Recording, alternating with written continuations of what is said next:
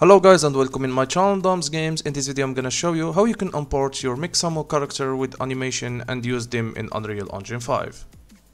Okay, first let's go to mixamo.com, sign up or log in with your account. Now go to characters.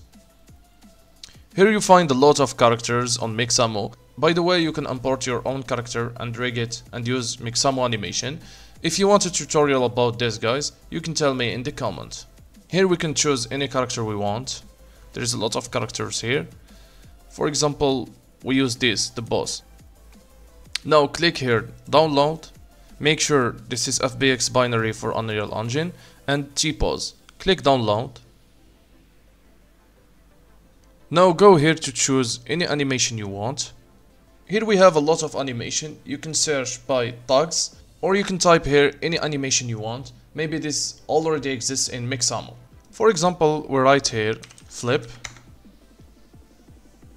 I will choose this animation, backflip. Okay, here there is a lot of parameters that you can adjust. For example, here the speed. And by the way, you can adjust the speed directly from Unreal Engine.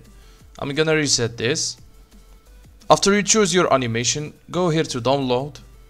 Here we let FBX binary. Now we choose here without skin, because we already downloaded the skin. And for frame per second, it's better to choose 16 for the smoothness. And here let it none. We click download. Now we have to import this file in Unreal Engine.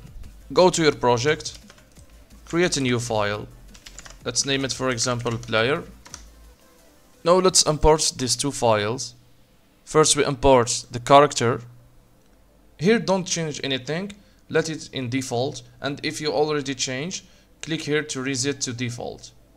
Click import all, and now we have our character with texture and materials. We import it here. Now to import the animation we do the same thing. Take this and put it here. Here in the skeleton you have to make sure that the selected skeleton is the same skeleton of our character. Click here, import all. And that's it, guys. Here we have the animation in our project, and we can use this animation in our project. Let's play and test. And here we have the character with the animation. And that's it. Thank you guys for watching. Subscribe to support me. Bye bye.